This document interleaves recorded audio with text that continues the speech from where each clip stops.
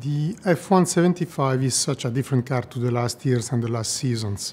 As first, because of completely different new regulations, because the aero concepts are quite different. But if you look at the car itself, I think it's quite aggressive and quite brave in the way that I think our technicians, engineers design the car itself. And that's for me the amount of emotion. I think that I'm very proud of the team. I'm very proud in the way that somehow they faced the new challenge, designing such a different car to the past. And I think, like, looking to it, I'm right to be proud.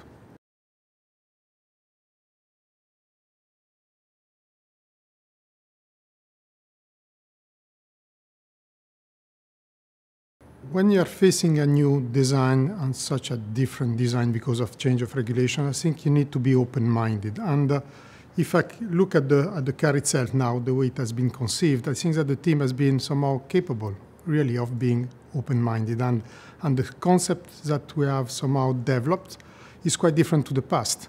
And that, I think, is a good sign for me from the way that the team has worked and the team has developed the car itself.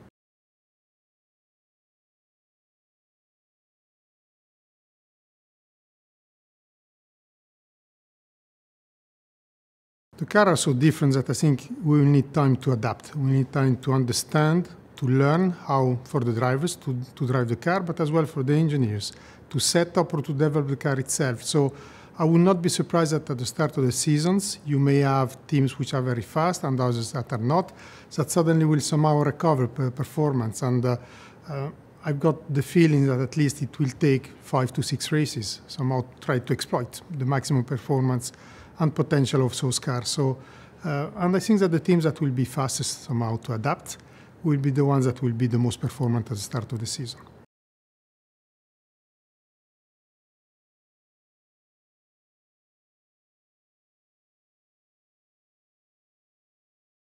Charles and Carlos are getting on very well together, and I think if you look at last year, in that respect, it has been great. It has been, I think both of them have developed through the season, have improved.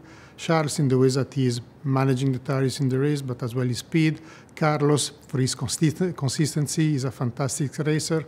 What I am expecting for next year and next season, I think that somehow continue like that, getting on well together. I think that's important. It's important for the team spirit. It's important for the fight between them two. And I think at the end it will be a big and important contribution to the team.